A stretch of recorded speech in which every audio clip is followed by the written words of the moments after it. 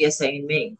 Earlier this month in HD 101, Dr. Martha Nance from our HDSA Center of Excellence at Hennepin Healthcare gave us a refresher on the typical symptoms of Huntington's disease.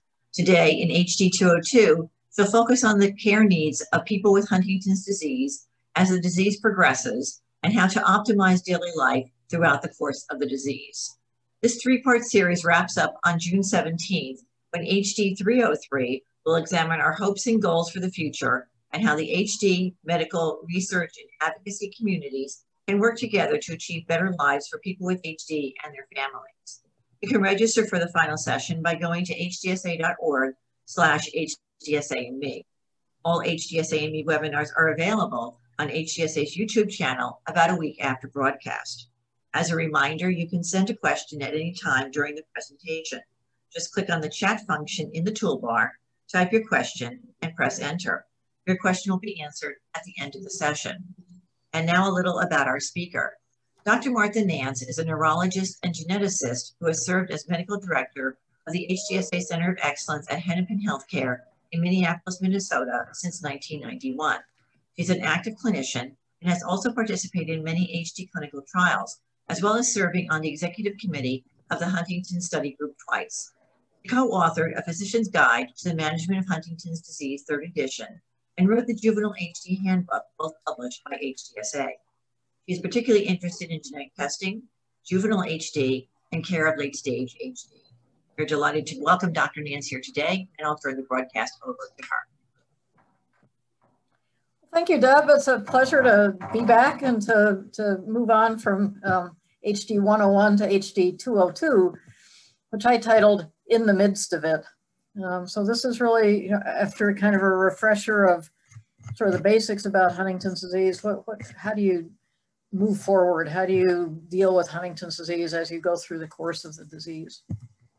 And I would emphasize this disclaimer that anything that I say that sounds like Dr. Nance says I should do this or that is not a command. It's really a general suggestion, and any treatments, therapies, drugs, etc. you should take up with your own physician, and not take it as gospel that this is the thing that you should do. In terms of my disclosures, I've been involved with a number of companies doing HD research, and I'm on the steering committee for Connect HD, which I will mention very briefly during the presentation. So today we're going to talk about, why and when to go to a doctor, and what does the doctor do, and how do you manage symptoms, but actually more importantly, how do you manage the challenges of early Huntington's disease? How do you sort of create a care team? How do you plan for the future? What can you do to help yourself? I think often after a diagnosis of Huntington's disease, there's a sense of loss and losing function, losing control. The disease itself takes away your ability to control your movements. But what can you actually do to help yourself? And just a few comments to the other family members, spouses and children who are helping people with Huntington's disease. And then we'll spend a little bit of time at the end on how the disease progresses and revisiting the care team as the disease progresses. There should be time for questions, so please, if things I say are not clear or you have suggestions or ideas, say so. I showed some of the slides I'm showing today. I showed at the last presentation. Some of the details are a little bit changed, but doctors and nurses and healthcare professionals tend to think in terms of symptoms. So what are the symptoms of early Huntington's disease? And we are taught to think in terms of movement symptoms and cognitive or memory symptoms and mood or behavioral symptoms, and then what you might call metabolic symptoms. So the movement symptoms includes things like chorea, but also incoordination, trouble with speech, which we call dysarthria, trouble swallowing, which we call dysphagia, changes in thinking and memory. Often the earliest features are changes in the the sort of overall organizing and planning and decision-making, things we refer to as executive functions. But as time goes on, there's trouble learning in learning new things, and perhaps even trouble remembering old things. One of the big issues that we run into, can be a big issue even getting to the doctor and getting to a diagnosis, is a tendency for patients to have either an unawareness of their symptoms or a deep-rooted denial of their symptoms. And how do you deal with that? And then in terms of mood and behavioral symptoms, depression, anxiety, one of the big issues is often impulsiveness or irritability. And then a lot of our patients at some point in the disease, and it can be very early in the course, will tend to lose weight. And a lot of patients complain of being hot. So those are symptoms, but then there's symptoms and then there's challenges. And I think often when patients or families come to the clinic for the first time, it's because there are challenges, not so much, you know, I have this much chorea or that much trouble standing on one foot. It's I'm having trouble at work. I'm having trouble managing my whole sort of household affairs. Our relationship, my spouse and I are at each other's throats. Changes in mood or anxiety. Gee, I've always been a little bit depressed, but man, now it's just really sticky and deep, and I can't get rid of it. Sometimes families bring a person in because they're scared of the person's driving, and you know how that one goes. The patient always thinks they're fine, and the family doesn't. And then, as I mentioned, the unawareness of symptoms. So somebody's just kind of bumbling along and not really even realizing that there's a problem when everyone else is well aware of it. So why would you go to a doctor? What does the medical team do? One would hope that the medical team can help in a timely fashion get to an accurate diagnosis. Sometimes for me, if it's a patient coming from a family that I know well, particularly if I have seen, you know, sometimes kids grow up from being little kids to being adults, and I've seen them over the years as they help their parent, and then 10 years later they come to the clinic because they themselves are having symptoms. For me, it's pretty easy to make a diagnosis at that point. If I know the family well, I know that person from years past, and I can see the movement changes or the cognitive changes, I can pretty quickly get to the diagnosis. Let's just do a gene test to confirm. But if it's a family I don't know, or a patient I don't know, or there's no family history of Huntington's disease, sometimes it takes a little longer to actually get to a diagnosis.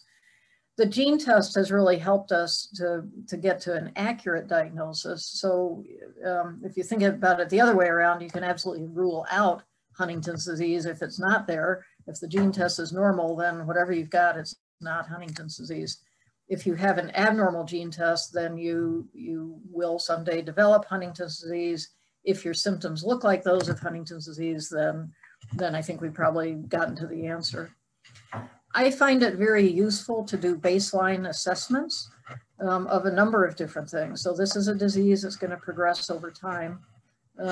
How are you functioning now cognitively? How are you functioning currently in terms of motor function? How is your swallowing? How is your communication? How is your mood? So even if these things are pretty good, it's kind of nice to document that they're pretty good. And if there's a problem in some area, let's document how significant a change there is and start addressing it. There are medications, but more importantly, non-medication treatments for many of the symptoms of Huntington's disease. So again, as I said, medical teams tend to think of symptoms. So what symptoms are there that we can actually fix or improve? But as I said in the last slide, the bigger issue for patients and families is some of these challenges that may not map directly onto a specific symptom. Often when we see somebody for the first time in the clinic, it's because some kind of crisis has arisen. Patients often don't walk in the door the first time they notice just a little bit of chorea. They come in the door when there's some kind of crisis and they need a diagnosis in order to get on disability, or they're not able to manage the family okay, or they're driving unsafely and so on. It's really important to educate. I'm preaching to the choir here. You are all here being educated. There still is a lot of misunderstanding about Huntington's disease, symptoms, progression, genetics. There still is a stigma, I think, in many families or communities associated with having Huntington's disease, so we don't talk about it in our family. Well, let's talk about it. You know, you need to know what the disease is, what to expect, what the time frame is, and who's going to do what to help you. And along those lines, to plan for the future, obviously the best time to plan for the future is now.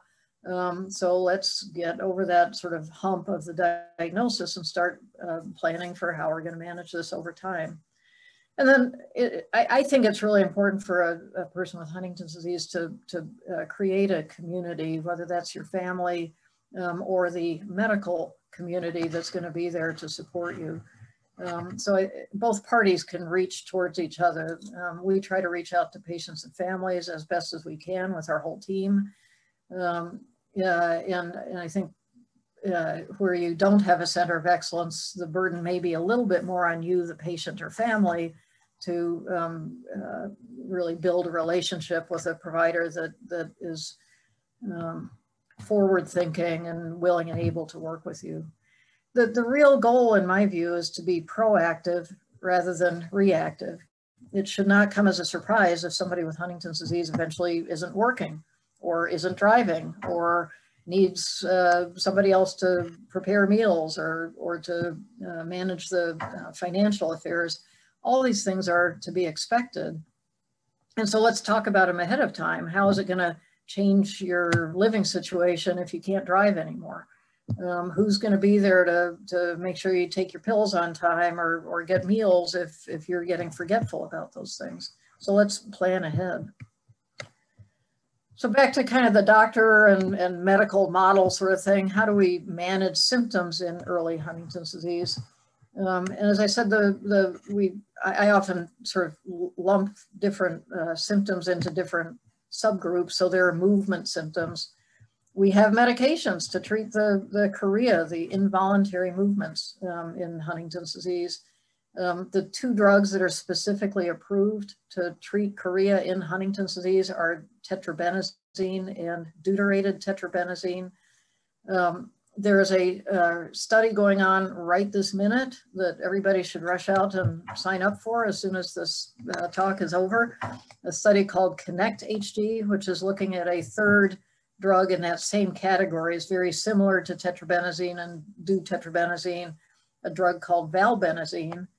And this is the study to document whether valbenazine works equally well or better than the other drugs at treating chorea.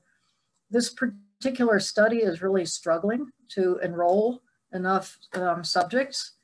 And if I were a member of the HD community, I would be really unhappy if we didn't get to a third drug for chorea because 10 too few people signed up for the study, and so it was a failed study. The drug was fine, probably, but not enough people signed up for the study, and so it was not able to have statistical significance.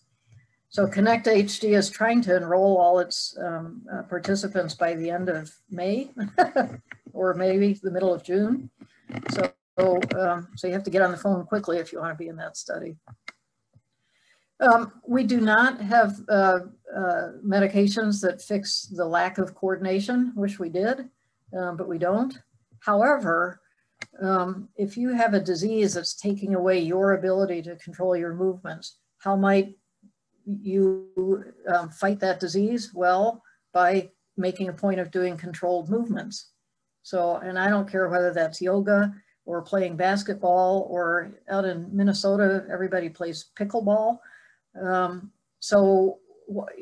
you need to be active. The more that you move, the more that you work on exercise and maintain your strength and stamina, the better your coordination will be for longer.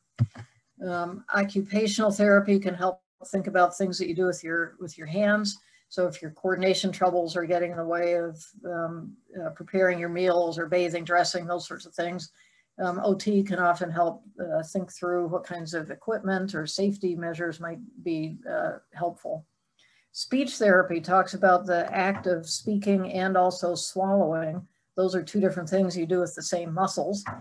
And so often the same person may have trouble in both arenas with both speech and swallowing.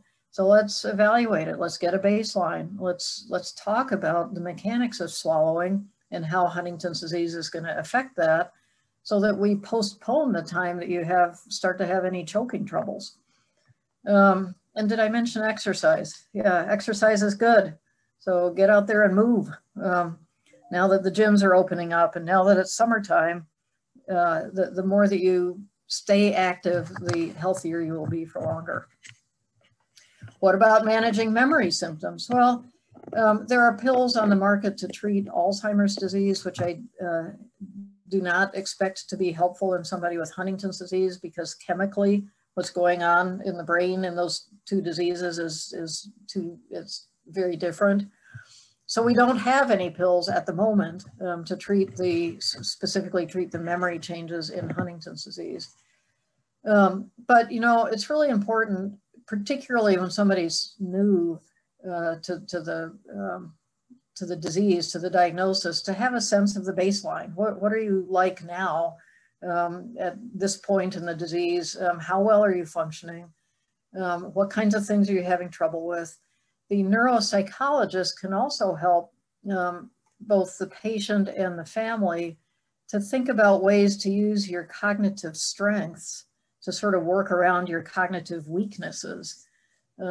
So some people are better at verbal skills than others, and some people are better, you know, those little things where you have to manipulate a drawing of a three-dimensional object and figure out what it looks like if you turn it upside down. So somebody who's an architect or an artist might be really good at those kind of activities. How can you use your strengths to get around your weaknesses? Or are there certain duties either at home or at work that you really just should not be expected to do anymore? How can we adjust what or how you do your work so that you can be successful and stay on the job for longer? Or if you really can't stay on the job, the cognitive testing often really helps to support a disability claim. What about mood? There are many medications for many sort of mood or emotional symptoms: depression, anxiety, irritability, impulsiveness, sleep disturbances, paranoid thinking. So again, these are things we need to talk about and address and not sort of hide. And then finally, I have all of my patients see the dietitian on day one to really, again, do an assessment of how are you doing with your nutrition currently, both in terms of what's your weight and what's the ideal weight, but also what kinds of foods are you eating, and how can we, some of our patients need to increase their calorie intake. Yay, first time ever a doctor ever told you to increase your calorie intake. You know, so let's think about, are you underweight? Are you right where you belong? Are you eating healthy food? Do you need a little bit more calories? And so the dietitian can be very helpful in getting people off on the right track with their nutrition. So those are symptoms that we manage, but what about the challenges? So patients often come to us, families come to us because there's a life challenge. One of the big ones as Huntington's begins is disability. That often is the issue. The first time I meet a patient, I actually just saw somebody yesterday where this was the big issue. The mere diagnosis of Huntington's disease does not instantly qualify somebody for disability. There has to be some impact of your Huntington's disease on your ability to do your work. So there is some strategy involved in disability. The thing you kind of don't want to do is to say, oh, you know what, it's getting hard to work, so I think I'm going to go to half-time and see if I can't work half-time for a couple more years, and then I'll go on disability after that. The problem with that is that then you're disabled from your half-time job. And so you get half the income that you would have had if you were disabled from your full-time job 2 years earlier. So there's a little bit of strategy involved. There are some people who are way too stoic and overachieving and, you know, want to somehow keep hanging on to some amount of work as long as they possibly can. And that may not be in your best interest financially. HDSA has a disability counselor who can be very helpful in working through this with you. And the Centers of Excellence will all have a social worker who may know more about the sort of local, or may have more local resources to help you. The Social Security disability typically requires a gene test, just so that there's no question about whether you do or don't, in fact, have the disease from which you think you're being disabled. And if there is any cognitive component to the work that you do, I really think it's very helpful to have formal cognitive testing, or what they call neuropsychometric or neuropsychological testing. The office exam of thinking and memory is very superficial. I always say if my patient shows up for an appointment on time and has the same color socks on both feet, they're probably doing pretty well in my book. But there are subtler changes in cognition that can absolutely impact on a person's ability to work successfully, particularly if there is any cognitive component to the work that they do. So again, in anybody who's really pursuing disability, the patient I saw yesterday, I said, let's go get formal neuropsychological testing. The other thing you have to think about when you retire is, what in the heck are you going to do when you retire? You need an exit plan. And this is really difficult, in part because of the typical onset age and age of disability of people with Huntington's disease and the impact it has on the family. So if I go on disability, then my spouse is going to end up working 2 jobs to try to keep food on the table and a roof overhead, and I can't drive anymore. So now I'm just trapped in my house. Well, in Minnesota, where I live, that's a huge issue. There's no way to get anywhere in Minnesota other than in a car. In New York City, it might not be such a big deal because you just hop on the subway and go to the gym. But in Minnesota, it's a big issue. How are you going to get places if you're not working, or particularly if you're not driving? And by the way, all your friends and colleagues, a lot of them are work related. So how are you going to have social interactions when you retire? And I think that really is important to think about as you're approaching disability. What about managing home affairs? Well, occupational therapy can think about safety, can think about equipment needs. The social worker, or some people need family counseling. There are county social services to be accessed. So again, I often have people see both OT and social work. If there's question about, say for instance, it's a parent, a mother of small children being diagnosed with Huntington's disease, and there's a question about the person's ability to really juggle all those household affairs, getting the kids to school, getting the baby fed. Let's get the county social services involved to support the family and the children. What about unsafe driving? That's a challenge. I think it is important to talk about it early, so that, again, we are proactive about the idea you've got a disease that is going to impact on your ability to drive at some point. How are you going to get places if you can't drive? In my large city, we have a couple of things. We have occupational therapists who can do kind of an office, sort of a video game screening of driving skills. And depending on how a person does on that OT screen, they may say, well, you really need a behind the wheel test. And I often phrase it that, you know, the burden is on you, the person who has Huntington's disease, to document, to prove that you still do have the ability to drive, even though you have this disease that's going to affect your control of your movements and your ability to make rapid decisions. So if you want to keep on driving, then you're going to have to at least go through this OT eval every couple of years, or more often if we need to show that you still do have the ability to drive. It is a very contentious thing where I am, and I've had terrible things happen in both directions.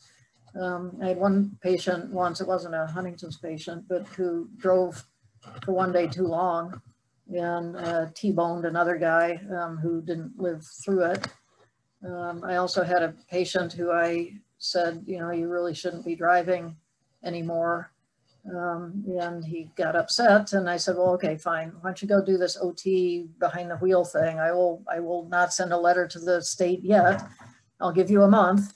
And if you produce a letter in a month from a behind the wheel eval saying that you're okay, then you're okay. And he bought a gun 29 days later and shot himself. And fortunately didn't shoot himself fatally. So it is a very contentious issue. It's something I'm sensitive about in both directions, because over my long career, I've had terrible things happen both ways. What about relationship changes? You know, psychology, family counseling, and sort of really working with the whole family to understand what the person with Huntington's disease can do, what they can't do, what the expectations should be, and how to sort of work around them. Unawareness of symptoms is a very difficult thing to deal with. The comment I'd make is that there are often different layers of unawareness. So I've had patients where you could ask them, how's their Huntington's disease? And they say, well, I don't have Huntington's disease. And I say, well, how are these movements you have? And they say, well, you know, my movements are a little bit worse, and I hear there's some medicine for it. So lo and behold, I'm able to treat chorea as long as I just don't use the H word. Or if there's a sleep problem or a mood problem, we can address symptoms sometimes, even if the patient doesn't really acknowledge having the disease.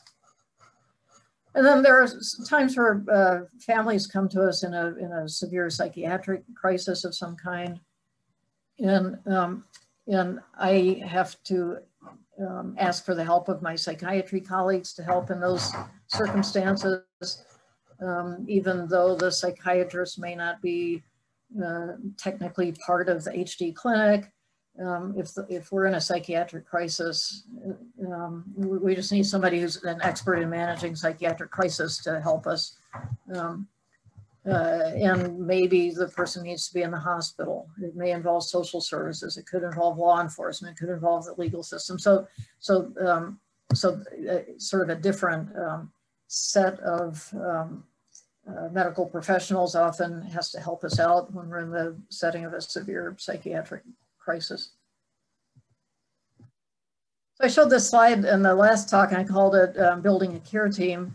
This time I'm calling it Navigating the Healthcare System. So if you come to my center in Minneapolis, these are all the people available to you: neurology, psychology, neuropsychology, genetic counselor, social worker, physical therapy, occupational therapy, speech therapy, dietitian, a nurse, a research nurse. If you don't go to a center of excellence, you may have to urge or assist your physician in allowing you to build a care team. So, you know, gee, I hear that the physical therapist should be seeing people with Huntington's disease because there's exercises to be done to maintain my strength. Could you please refer me to physical therapy? And, you know, yes, you may end up seeing a physical therapist who doesn't, quote, know Huntington's disease, but presumably they know physical therapy, and they know about neurologic conditions, and they know about the importance of staying fit and exercise, and they can access literature on the topic. So again, I often encourage families to acquire a copy of the Physician's Guide, which has chapters about some of these allied health professionals and their role in helping people with Huntington's disease. Speech therapy, you know, I'm having a little bit of choking. Should I see a speech therapist early to evaluate that before it gets to be a bigger problem? And so on and so on. And, you know, you may have to ask for these things, or ask for a referral to a genetic counselor, or suggest that you went to this webinar and you think you need to have formal cognitive testing before applying for disability. So, you know, write down all the names of all these different healthcare professionals, and if or as you need them, help your doctor to help you access them.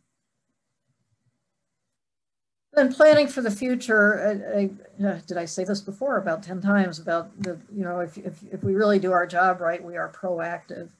So the family, you know, will help hopefully the person with Huntington's disease. There are HDSA resources, there's HDCOE social workers. You may want to just have an elder law attorney help with some of the planning. So there's financial planning, there's legal planning, there's healthcare planning. I don't know much about financial and legal planning. I know more about the healthcare planning. So, you know, it really is important for people with Huntington's disease to have a, what we sometimes call a living will or a advanced healthcare directive, so that if or when the time comes that you're not really able to articulate clearly what you would like for your medical care, that someone else is specifically assigned to speak for you. There's another kind of document called a POLST. It goes by different names in different states. But the POLST is it's what it's called in Minnesota, the Physician Order for Life-Sustaining Treatment. It's kind of a more detailed or sort of specific version of a healthcare directive that talks about specific kinds of medical treatments that you either would or would not want to have. And the other difference in a POLST is in the end it's signed by the physician or the healthcare provider. And so the things written on the POLST come through as a doctor's order. And that's a little bit easier for EMTs and emergency room doctors and so on to interpret. Sometimes we struggle with a healthcare directive that says something like, don't do anything heroic if there's no chance of recovery, or sometimes a healthcare directive says, my son will make the right decisions for me. And we sometimes struggle with that in a healthcare setting, in an emergency, where the POLST says, you know, I do not want a feeding tube. I do not want to be intubated. I do not want to go to the hospital if I am sick. So for some people, particularly farther down the road with a neurodegenerative disease, a POLST may become appropriate. And then there's, as you do your healthcare planning, thinking about what community resources do you need now or might you need in the future, and how do you access them? What about living outside the home? If there's a sense that a decision is going to have to be made about something like that within the next couple of years, you really don't want to wait until a crisis comes up and all of a sudden the person with Huntington's disease has fallen and broken their hip and simply cannot be at home, and nobody's ever thought about it before. Sometimes it's helpful to be thinking, where would you go if you couldn't be at home? What are your options? And of all of the options, none of which are what you really want, what would be the best choice of all these options that you don't like? Because if you don't make plans and something bad happens, you just get put wherever there's an opening. And that's a less pleasant way of making a move outside the home. I showed this slide in the last presentation, but for some reason I think it's important, so I'll say it again. What can you do to help yourself now that you're diagnosed with Huntington's disease? Number one, you eat right. Number two, you drink enough fluids. Number three, you exercise. Number four, you rest when you need to. Number five, do things that you like to do as long as they're legal. And number six, you will do better if you're surrounded by people that you care about and that care about you. And it's amazing how many people cannot check all those 6 boxes, including probably half of your medical care team. So there's plenty for you to work on. There's plenty for me to work on this list of things that I can be doing to help myself. So get to work. What else can you do in the setting of Huntington's disease? Learning about Huntington's disease is important. Knowledge is power. If you know what you're getting into, it's a much easier step through the door than if you're scared to death and have no idea what's coming next. Participate in research. Unless you are content that we have all the right treatments for Huntington's disease, which hopefully nobody in the room is, we need to find better treatments, but the doctors can't do it without you, and you can't do it without the physician researchers. So let's work together on developing better treatments for Huntington's disease. You are uniquely qualified to help us improve the care of people with Huntington's disease for the future generations. I said it before, to be proactive, make plans, not worries.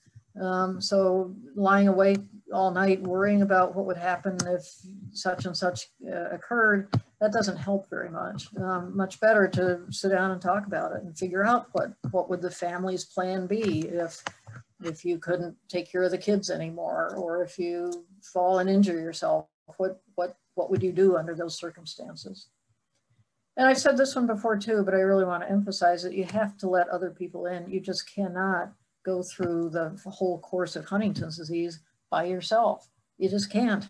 It doesn't work. At some point, you need help. You need assistance. And so if you've burned bridges with family members, maybe you try to rebuild the bridges. Who's really going to be there to support you, and maybe you do some nice things for them now, so they feel good about helping you down the road. What about thoughts for spouses and children and other family members? This is not easy. I think in some ways it's almost harder to be somebody who cares about a person who has a health problem, because you feel so impotent. You know, if you have a child with Huntington's disease, you just want to suck the disease out of them, and, you know, take me, no, don't hurt my child, or a spouse. So this is hard. It is not easy.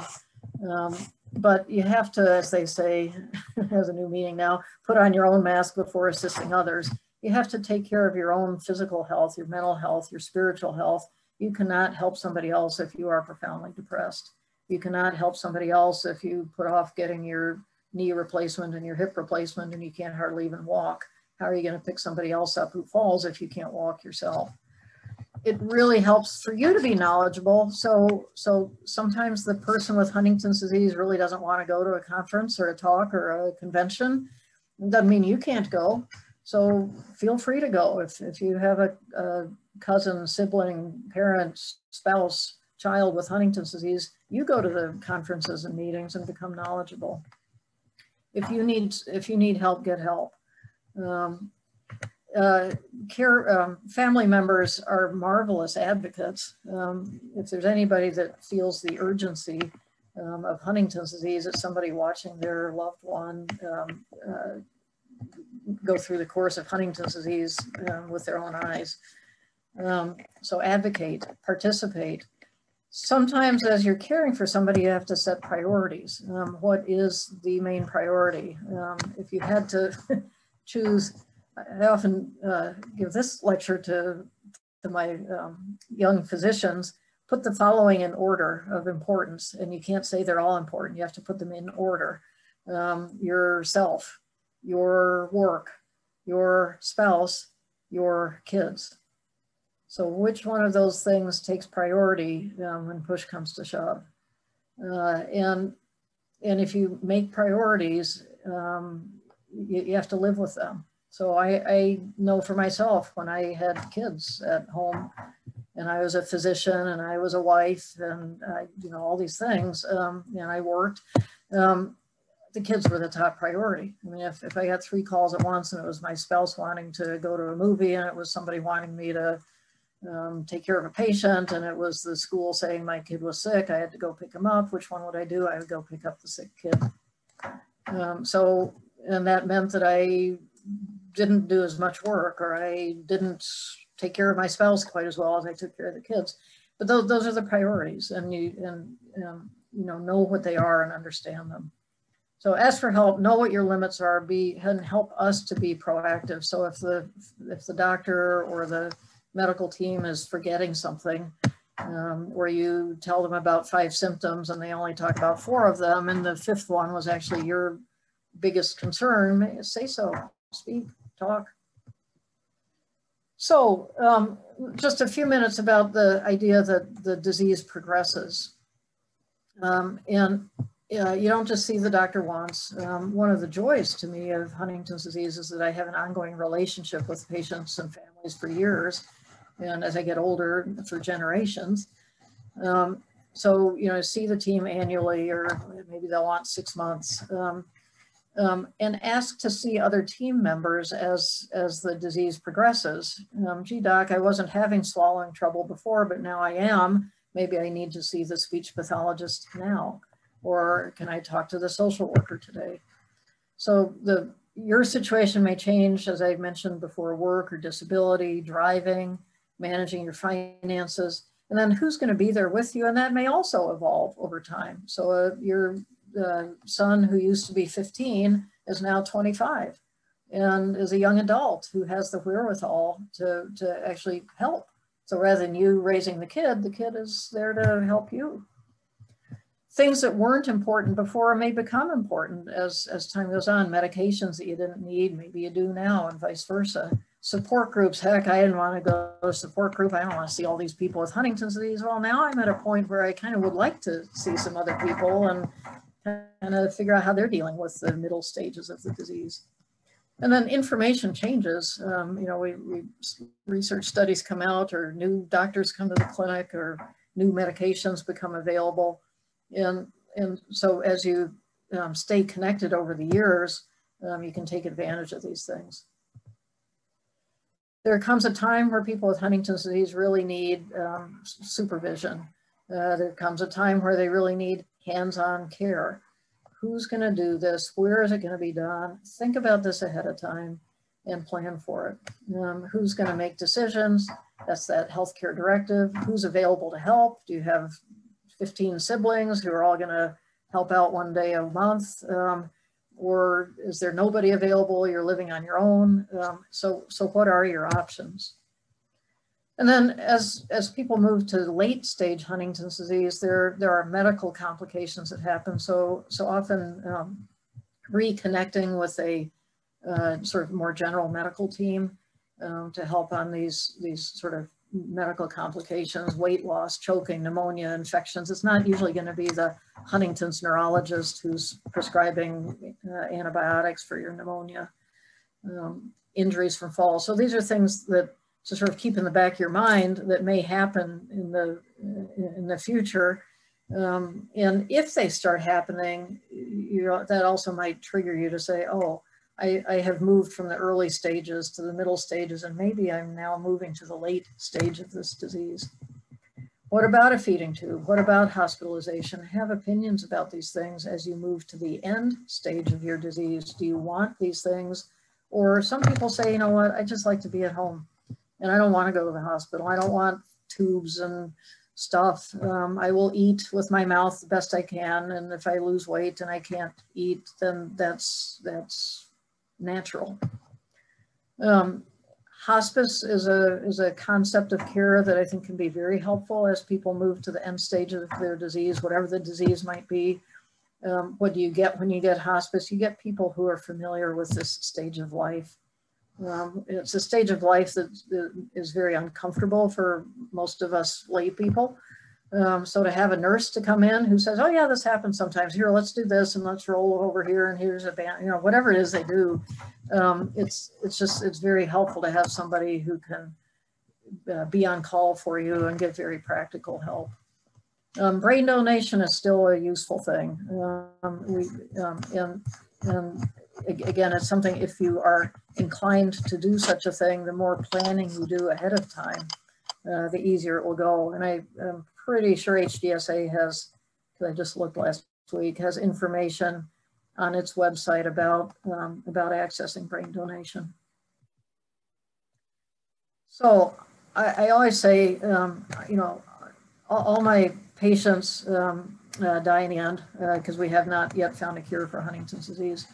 But I have more amazing people in Minnesota who've done more amazing things, and there must be similar amazing people in every state. But what I always say is, if you give people a firm piece of ground to stand on, which is what I think our clinic does, then they will go off and do whatever they're good at, whether it's being in a research project or organizing a hoopathon or a dinner, a fundraising dinner. I had a young lady who at age 12 organized a 4th grade fun run. And now it's 15 or 12, 10 years later, and she's in college, and she just joined our chapter board. I had another family member who started a global HD organization. I've had patients give speeches to national audiences and international audiences. I have a colleague who does a HD blog. I had a family that opened a group home for people with Huntington's disease. You know, there's whatever it is that you're good at. If you have a firm piece of ground to stand on, you'll go off and do wonderful things. And maybe it's just raising your kids. You know, when the going gets tough and you commit your energy to your family, that's outstanding. But again, I've had people who've done amazing things for the broader HD community, which is also amazing. So here's what somebody looks like who's happy. This young lady wanted to go to Florida. It's a big thing in Minnesota where we're sort of landlocked. All my patients seem to want to go to the ocean sometime while they still can. But of course she has this walker that, you know, how on earth do you push your walker on the beach? But her husband, he looked this up on the internet, and there are kits you can buy for $300 or something to fix up your walker with these balloon tires. And he just figured out you go to Home Depot, and for about $10, he figured out how to rig these wheels up. And she was just tooling down the beach like nobody's business. And every person they passed on the beach was just sore amazed at this walker that they had invented. So I'll stop there and take any questions that people have.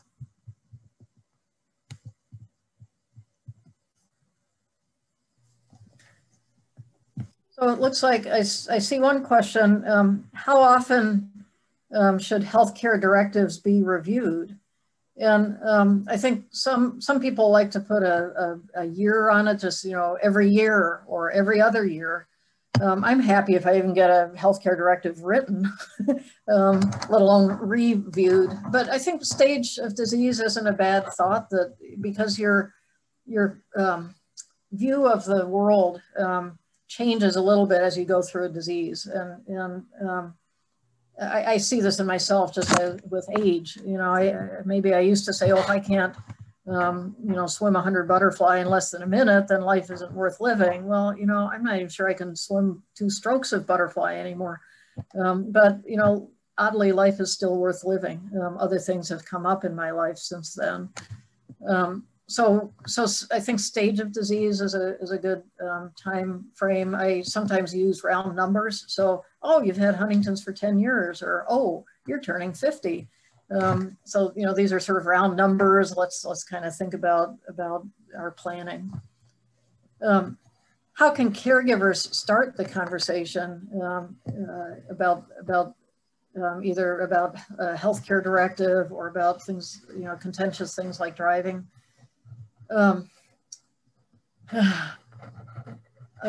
Sometimes driving just comes up. You know, if you've had 3 fender benders, it's a little hard not to talk about it in the family.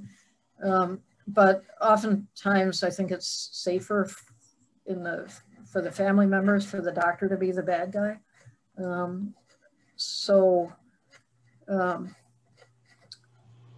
That's the way to do is I occasionally have families who call before the patient's appointment and say, you know, we'd really like to talk about driving, but we don't think he's going to want to talk about driving. So could you bring it up?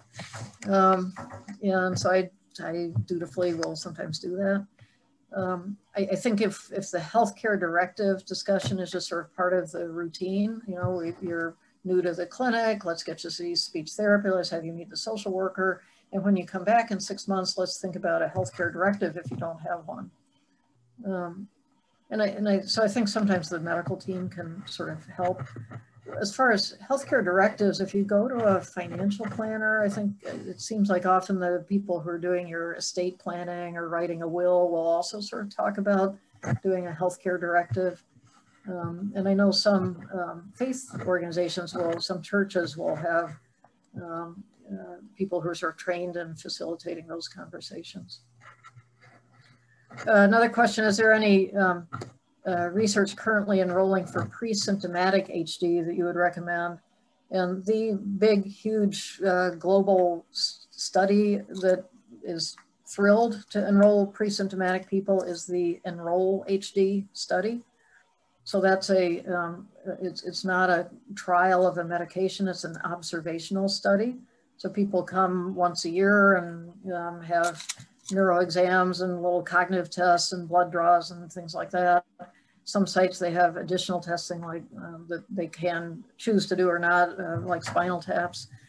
And I will say this more in the next presentation. The Enroll study has been unbelievably helpful in moving clinical research forward. It itself is not a clinical trial of a novel drug, but everybody who's planning trials of novel drugs is using data that's obtained in Enroll or recruiting patients through sites that are high enrolling Enroll sites. And Enroll really wants, and all of the studies really want to get these earlier folks in. Let's not wait until you're overtly diagnosed with Huntington's disease. If you know you have the abnormal gene, or if you're even at risk and don't know whether you have the abnormal gene or not, you can participate in Enroll HD. So yeah, we would love to have everybody participate in Enroll. If there's not an Enroll site in your town, think about whether you could make the commitment to go once a year to whatever the closest Enroll site is. Or if you have a family member in San Francisco or something, you could go visit that family member and do an Enroll visit at that time. So yeah. Other questions?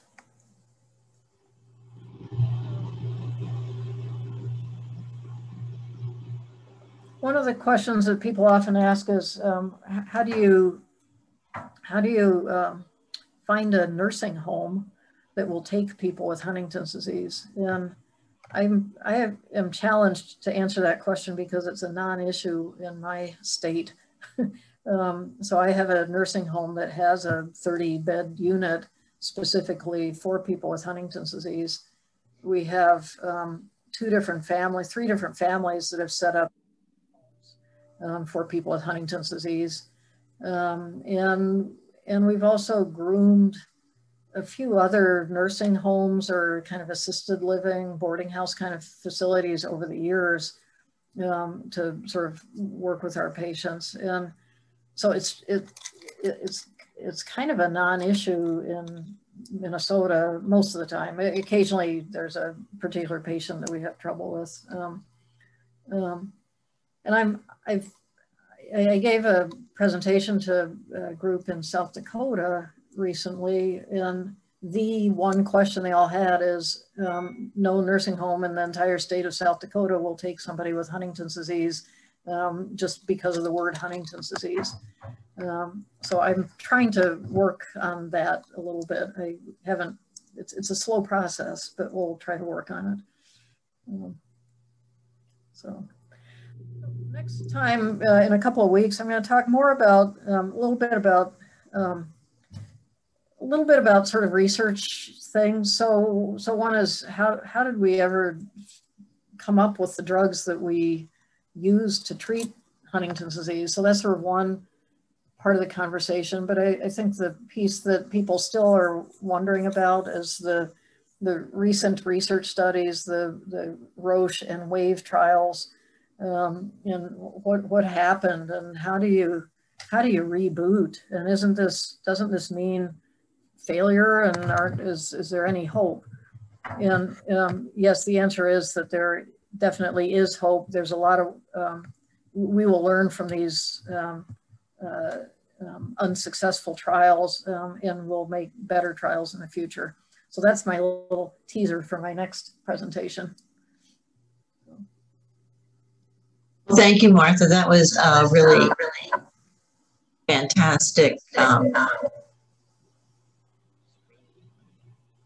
Thank you. That was a fantastic presentation, and I really found the part about disability really enlightening, particularly the part about part-time income, because I don't think a lot of people really realize that Social Security and disability look at your work record. and how much you earned as a determining factor in how much disability you're going to be eligible for. So that was a really fantastic nugget of information to give to folks who really are kind of on the fence of, should I continue working part-time and struggle through it? Or, is it time for me to, now say I can't do it any longer? Yeah. The analogy I often use that people in Minnesota understand immediately is, why on earth did the famous quarterback Brett Favre ever play for the Vikings? He played for the Green Bay Packers for his entire illustrious career until the last year. I think he went to New York for a year, and then he was in Minnesota. And, he should have gone out when he was on top. He was king of the world in Green Bay, and had obviously been through the pinnacle of his career, and to sort of drag on for another year or two, playing for a second-rate team like the Vikings, it didn't add anything. It just got him beat up worse. And the same is kind of true for people working at a less illustrious job. It sort of makes sense to go out on top, to be honest about the fact that, what, I just cannot perform the way I used to. And I really don't want to dribble on, drag on, do a lousy job, have people sort of whispering about me in the break room. I want to go out at a time when I'm, up until now I've been able to work, but now there are things I just can't do anymore. Let's be honest about it and be done. So anyway, so I should stop because our hour is up. Well, I do want to thank you again for the presentation. I want to remind everyone that you can register for the HDSA convention. It is free. We are offering 3 full days of workshops, plenary sessions, and support groups. And you can register easily by going to hdsa.org. You'll find a toolbar right there. You can just click on it and register, and then you'll get instructions on how to join us each day. We have a lot of different kinds of workshops for almost every kind of group that identifies themselves as part of Huntington's disease. So there's something for those who are living at risk, something for those who have Huntington's disease, some for caregivers. We have a very robust research sessions scheduled. So do take a look at the schedule and sign up. And then also remember to register for our HD 303, which will be taking place on June 17th at 2 o'clock. And we want to thank Dr. Nance once again for taking the time to give us this great presentation. Have a great day, everyone.